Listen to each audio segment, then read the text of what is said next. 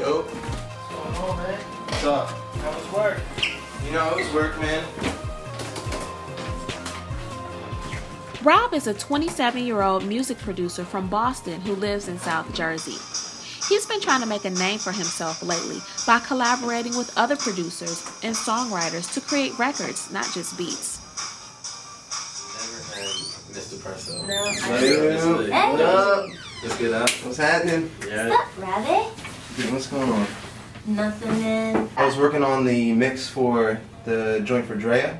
I was trying to get the backgrounds together on that, so let's see if we can listen to that for a little bit. I mess with that track heavy though. Yeah, well, that's what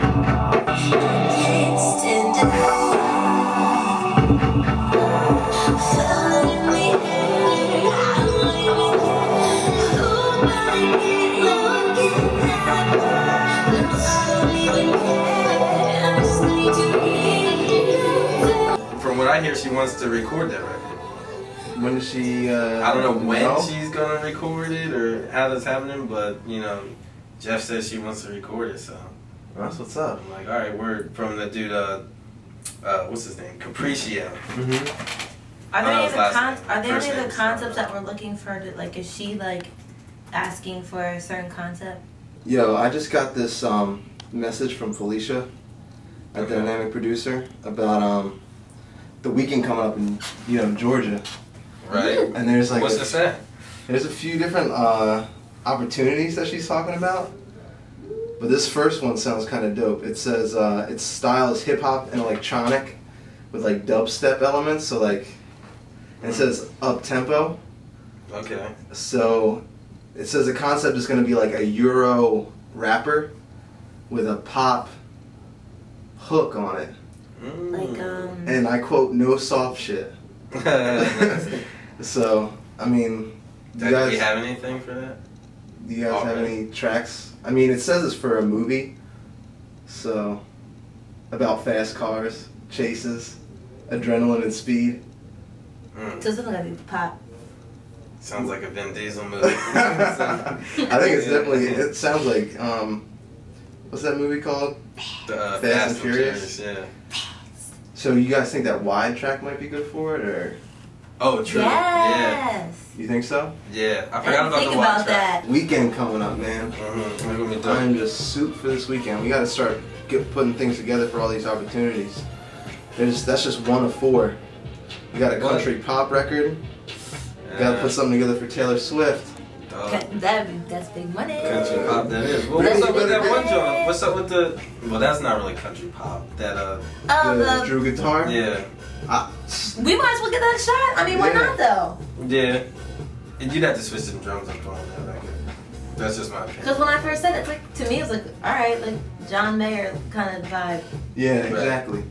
We just gotta smooth it out a little more. That's all. We need to lace that.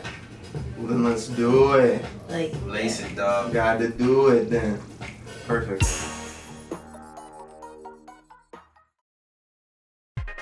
Sheezy is a 33-year-old music producer from Oxon Hill, Maryland.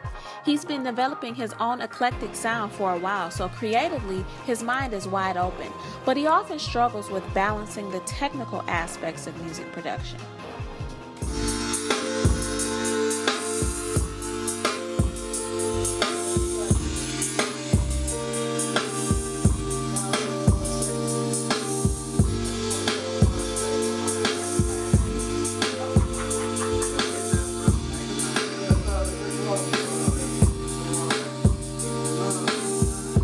grinded for a minute trying to get in where he fits in, but hasn't had any major success. He's even considered quitting his day job as a help desk supervisor to follow his dreams. See, for Sheezy, being responsible has paid off. He has a good job and just became a homeowner, but he's not fulfilled at the end of the day. And while he's quite intelligent, he often relies on the guidance of his parents when he's unsure of which move to make. His father has played a huge role, as he himself was a multi-musician and played with Marvin Gaye and Stevie Wonder back in the day. As y'all know, I've been, doing music, whether in a band or production, going on 10, 15 years. I got it from you. So this is like my first major trek, to just kind of go out there, get my music heard and see what people think about it. I'm a little nervous, so just wanted to get a little advice from you. I know you had some reservations about me and my music, all I've been through. So what do you think? Yes, I did have some reservations about your music, but I've kind of gotten over that now. I see that this is something that you enjoy and you want to do. And your daddy and your daddy especially been a very big supporter of you. And your daddy's been in this music business for many, many years. And you can't ask for a better person to learn from than your father. As far as giving you musical advice about going to Atlanta, I can't give you that. And just, one thing that you always tell me is just work smarter, not harder. Yeah. And, for a while, I just thought that the only way that I could get out here is I just need to drop everything. I need to quit my job and just kind of go all out. But it's just about working smarter and not harder. And I see a lot of my buddies that, try to go that route, but they can't get anything going just because they don't have, any resources, financial, and any they of that. broke. Yeah. And they broke. So ain't nothing worse, ain't but one thing worse than not being able to accomplish something is not accomplishing and being broke. Right. See, I may not do what I want, but I ain't broke. Right.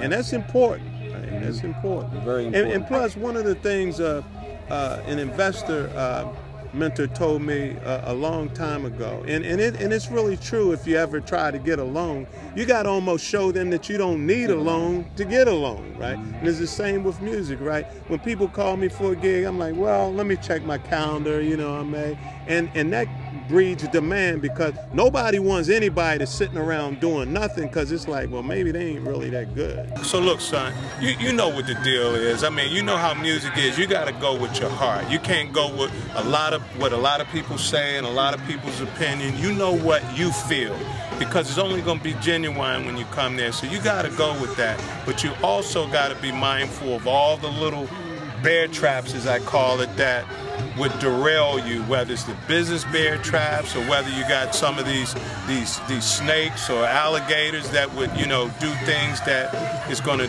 detract you. And unfortunately, sometimes you got friends and others that are haters, right? And you got to avoid that. So you just got to go down there and kill it, but be mindful, right? Because if you go down there nervous and half-stepping, it's going to show on your music, and then you're going to be wish it, coulda, shoulda. So you got to go there with all the gusto and just knock them out and let the rest of it take its place. Because, my thing is, if you do your homework and your heart is really in it, you're good. So,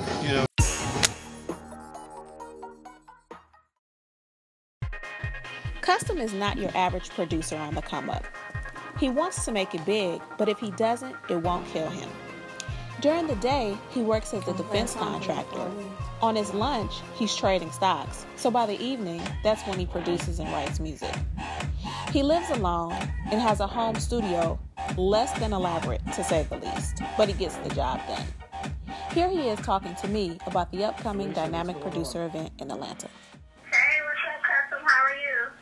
Doing well. How about yourself? I'm good. Getting ready. Everybody to come down to the ATL. Are you ready? Oh yeah, I'm ready to go. Are you excited? Are you nervous? Like, how are you feeling? I'm excited, I'm confident, and I'm looking forward to everything we got going on. So let me ask you, on a scale of 1 to 10, how do you rate yourself as a producer? Like, I rate myself as a 10. Oh, okay. That sounds like you think you will come and win. Yeah, basically. Yeah, we'll have a lot, you know, with this event, you know, it's not really about one winner. We have a bunch of showcases. We have a bunch of different scenarios that we're going to have. But, you know, it's definitely about us seeing who is the ultimate dynamic producer. All right, so I got to run, but before I do, did you get the music brief that had the specs on it? I did. Okay, because I saw the first one, and that really was looking like your lane. I don't know. You know, I'll work with it. I've got some material. If it works out, that's great. And if it doesn't, we'll move on. So. Okay. Well, I am, you know, I remember us having a conversation a while ago about dubstep and all of that, so I'm looking forward to hearing what you bring for that showcase challenge. You know, with dubstep and the way it can be done, it's so particular how artists want to control whether the genre is presented in a specific way. And if I learn more about what the artist or the label or the management representing the artist wants the sound, then I can tailor that presentation the way it should be done. That's always how producers want it in a perfect world, but the reality is everybody sends out these cryptic messages, and as a producer you have to be able to read between the lines, decipher, and hit the target. We're going to make it work. It's going to be heat, and it'll be so undeniable that it'll be dynamic. So I'll make sure it's going to be ultimate, just like you like it. Well, the stakes are high, so I'm going to remember this conversation, and you better bring it. You got it. All right, Custom. I'll talk to you later. All right. Okay, bye. All right, out.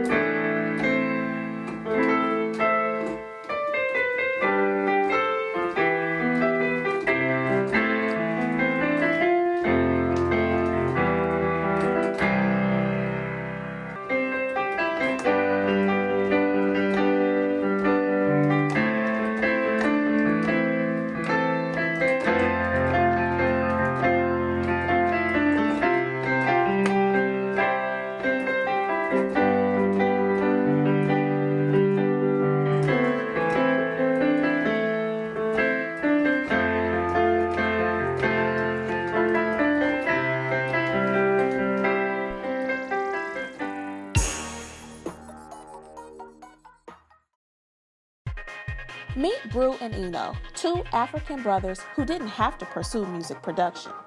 They have a well-to-do family, strong academic backgrounds. They could have written a ticket anywhere, but they chose music, yet they haven't hit it big yet. They keep coming in second place, and they don't know why. Welcome back, young. Sure. Acting school, right? All day, son. My head is spinning right now, dog. I'm there with them crazy white girls. They're the best, man. The best for what? What you mean? What you mean, though? Uh-huh. Game time. Well, listen, man, you gotta come to my show. Couple 2 weeks. I think it's what, 7th through the 9th. Probably tell Matari and the family come through and all that. You doing that Don Cheeto joint, right? Yeah, top dog, underdog. You know what I'm saying? I'm not gonna tell you which one I am though. But listen, this DP joint, man. Son, you ready for this joint next week, man? All right. I gotta finish this beat for that too. Listen, man. All them joints that we had, like, remember we went to the showcase in February, like around my birthday? You mean with Custom?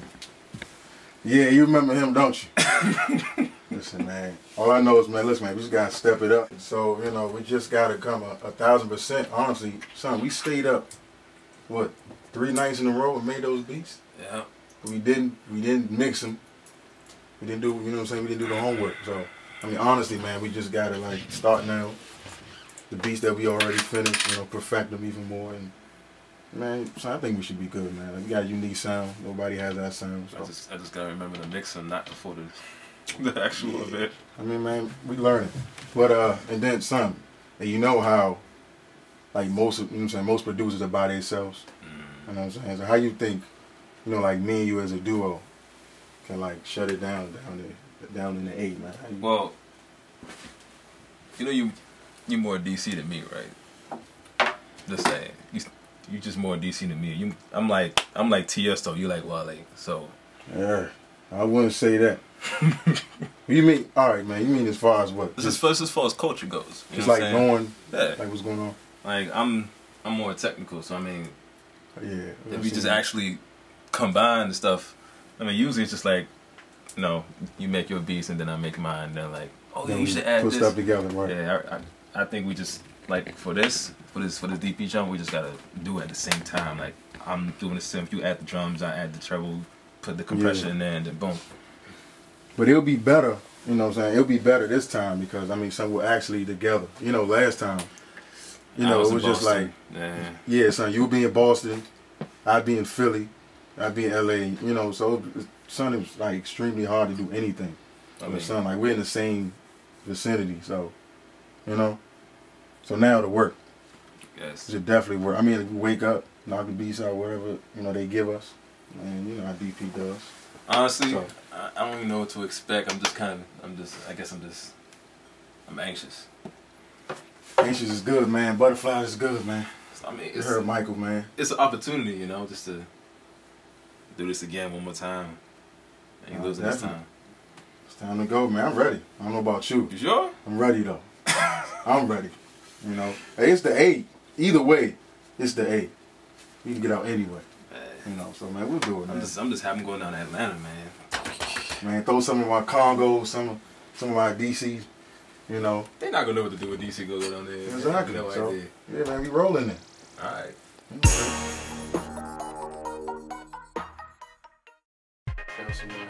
Rogue Regime is a 3-man production team out of Dayton, Ohio. The team consists of Futuristic 911, Sonny Lexington, and Biv the Nerd. Like many music production teams, the Rogue Regime came together because they love making music, but they struggle with trusting each other and knowing how to work effectively together on the business end. These conflicts often dilute their attempts to make an impression on anyone who can help them get into the music industry. Talking about the event, brother. Man,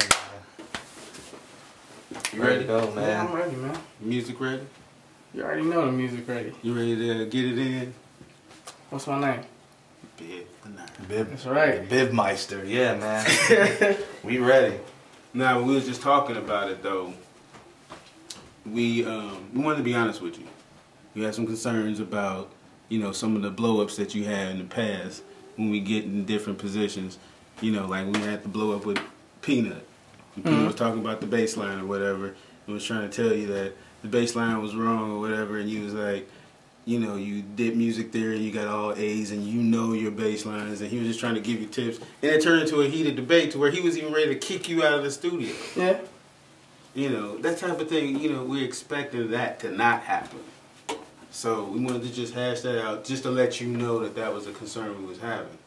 So we can talk it through, let you know where we're coming from. You can let us know where you're coming from. We know it's passion. Yeah, that's Peanut. You know, it's not a big deal. It's nothing to worry about. That's just something I'm passionate about. Passionate about my music. You know, I love music and it's my thing. So anybody try to tell me wrong about it, yeah, it's gonna be a heated debate, but it's not a big deal. And even with Lauren. Now Lauren won't even work with us because some people just don't need to work together. It's not even, you know. It is what it is. She's moved on, I moved on. It's not a big deal. But we don't want that to happen again. It's not. Exactly. It's nothing to worry about. It's really not. So you said it's nothing to worry about when we get down there in front of some major cats? Of course not. Of course? Okay. I'm ready for this opportunity. I know. I'm ready to get it in. So if they don't like the chords you playing, you'll change them? There's about 160 different other chords I can play. I'm not worried about it. That's what I'm talking about. Cool. We just wanted to make sure we hashed it out. Make sure you know where we coming from. So we can all go down there comfortable, feeling comfortable about the event, not having to worry about nothing. Exactly. Because the music ain't going to be a problem. Cool. I ain't concerned about the music. Yo, what's good, man? What's up, Aquarius? What's good? chilling, talking about this event that's coming up. Anything outside of the music, like networking tips, do's and don'ts when you run into somebody in the industry or somebody major. Any tips on do's and don'ts?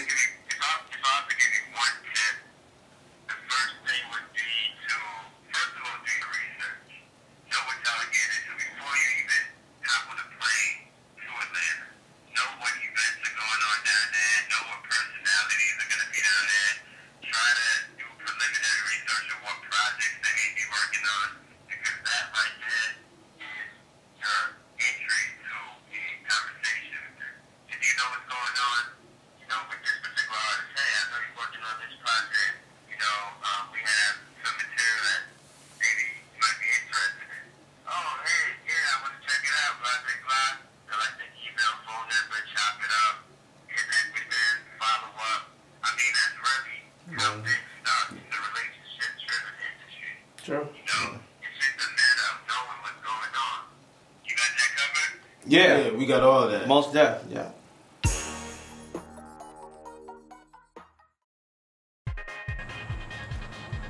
Allow me to introduce you to JRB, producer who's from the country, Darlington, South Carolina to be exact. During the day, JRB works at a call center, fielding customer service requests for churches. And when he's not doing that, he's plotting on how to get a bigger break in the music industry. See, JRB has had some success, but it's hard to get on the fast track when you don't live in a major music city. He's thought about leaving South Carolina, but it's hard when the best job he's had also helps him to care for his grandmother who suffers from Alzheimer's disease. So for now, JRB is playing it by ear. Thank you for calling ACS People Support. This is John. Can I have your site number? Thank you. What can I do for you? All right, great. So, do you mind if I take the mouse? All right, great. So we're just going to hit unblock here, and we can minimize. All right, let's double check. 1, 2. If we come over to the summary field, I think this is going to be our answer. I'm sorry? It's fine. Yeah, I mean, you can add guests to your... Sure. Okay. Okay, great. Well, yeah, I mean, I'm glad that was an easy answer for you. Well, thank you for that. Did you have any other questions? Hey, what's up, man?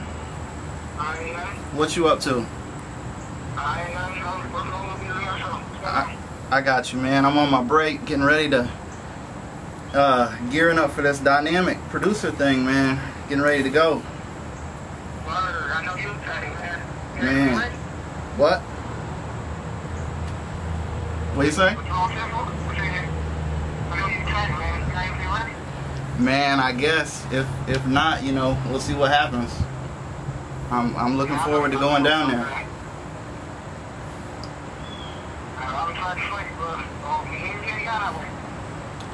Next week. Middle of next week. Yeah. Man. The tag in there.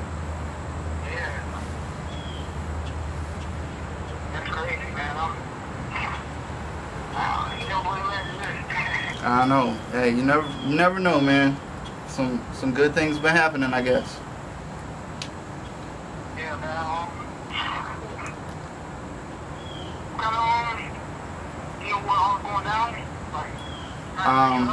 Not really. I mean, I guess they don't want to, you know, tell us so we can, you know, be surprised. But, you know, I guess it's going to be some competitions or something. I don't really know, man.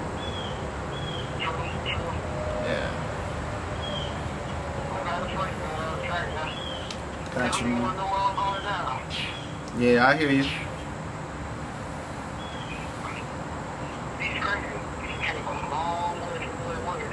I know, man. I was just thinking about that the other day. Like, years ago when we started, you know, used to kind of dream about being on a track, and now you know, actually got the opportunity. It's kind of cool. Never really thought you would. Yeah. Yeah.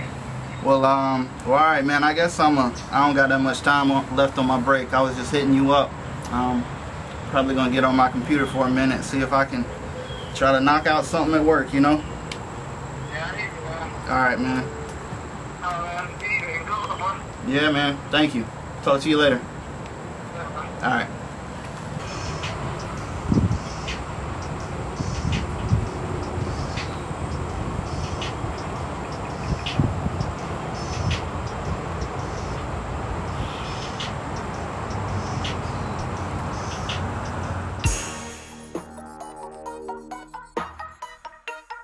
And every singer is not an artist. And every artist is not a star. And every star is not a superstar. And every superstar is not a legend. And every legend is not an icon. So which one are you? I don't have the equipment, or I don't have the sound that Timberland got. I don't have an engineer. I don't have this. What you have to understand is when you present your tracks, you're in the same caliber and competition as Kanye West, Pharrell, Rodney Jerkins. No one cares what you made your stuff on. No one cares. People are not willing to put forth the effort that it takes to be successful. You know, when you're saying, I'm looking for a manager, no, man, get relevant. Trust me, when you hot, I'm gonna find you. If you don't have that, I won't say attitude, but it has to be like in the pit of your stomach.